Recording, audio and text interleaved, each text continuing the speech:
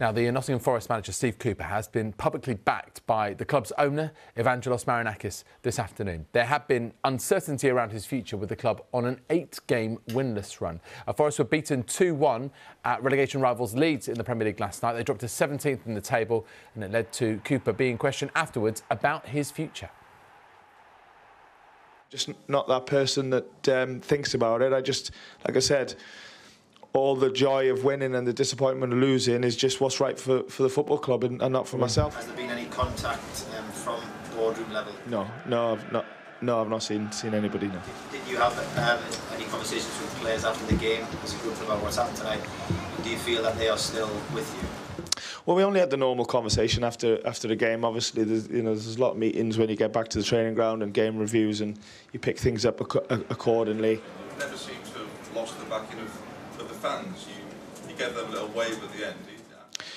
No, that was more about the performance. Don't read anything to that. Well, this is what the Forest owner, Evangelos Marinakis, has said today. No one denies that our club is in a difficult position in the Premier League, but we wish to end the speculation and the false and disruptive reporting in the media to confirm that Steve Cooper remains our manager at Nottingham Forest. We've all been disappointed with recent performances, and it is very clear that a lot of hard work needs to be done to address this urgently. Results and performances must improve immediately. Now is the time for everyone connected with our club, from us as owners to the board, our supporters, backroom staff, coaches and players, to come together and fight to secure our status in the Premier League. There can be no time for distractions, rumours and speculation. There is only time for hard work, determination, a commitment from Steve and the players to getting the results we need, and of course the continued magnificent support of the fans of Nottingham Forest. So that's a statement. Our reporter Kirsty Edwards has been at the City Ground for us all day. Let's go back live to her now. Kirsty, good afternoon once again. So Steve Cooper has got the backing from Evangelos Marinakis, but do you sense he's still under pressure?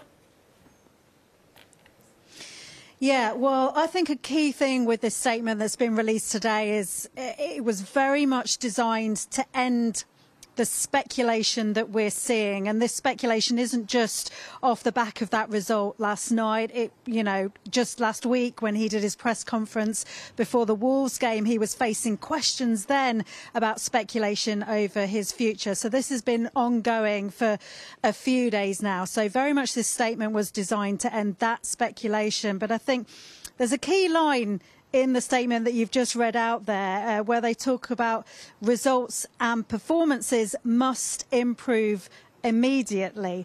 So very much there you sense the pressure is still on to turn this form around, this form that's seen Forest unable to pick up a win in their last 8 matches now. And when you talk about turning that form around immediately, they've got some tough fixtures coming up. If you look at their next 4 fixtures, first of all, they've got Aston Villa on Saturday, a team very much in form at the moment. They've also got to play the likes of Manchester United, Liverpool, Brighton, and within their 9 remaining fixtures this season, they've also got a game against the leaders Arsenal as well. So some tough fixtures ahead for Steve Cooper to turn things around. And in particular, just take that first fixture coming up against Aston Villa, away from home again. And it's that dreaded word for for Forest this season, away from home, because their away form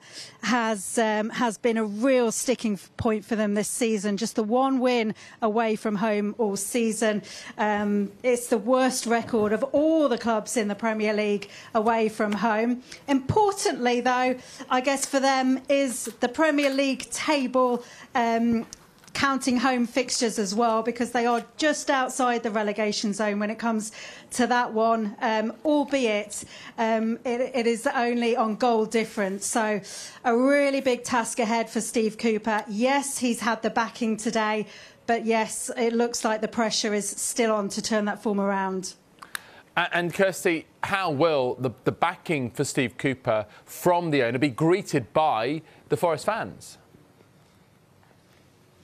Well, it was interesting, you know, last night I was looking at a lot of what the fans were saying after the game when this speculation was rife over Steve Cooper's future. And a lot of fans were saying, oh, you know, really worried, dreading seeing a statement today because they thought the statement would be the opposite to what we've seen today, because these fans love Steve Cooper. They love him for what he gave them last season, you know, finally getting back to the Premier League after so many years of trying, so many managers trying.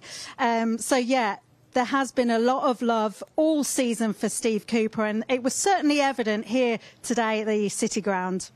It'd be absolutely stupid to get rid of the man at this stage of the season. I don't think there should really be any speculation because basically everybody at this club loves Steve Cooper. Still got the games to do it. 10 points, very tough in the next 9 games, super tough. There's not another manager that can come in and actually get results out of those 10 games. Who will get us a win in the last 9 games? Because we've got to play 7 out of the top 10 teams. It's not on him, it is on the players. You only had to look at last night. Some of them don't even try. Get me in that changing room, kick them up the bottom. I'm not blaming Cooper, no way. We've had that many managers, it's unbelievable, this club. And they've all been rubbish, but Cooper isn't. I've watched football for 70-odd years, and the only thing certain about football management is that you'll get the sack eventually. Steve, it's not you, mate. I love you, and most of the fans love you. Steve. The fans are behind you 100%. Most of the fans love you, Mr. I'll tell you that now. So the backing remains from the majority of the fans. Backing today from the club's owner. Speculation can end for now, and Steve Cooper's focus can fully be on this big game coming up against Aston Villa on Saturday. Kirsty, thank you very much indeed for the moment.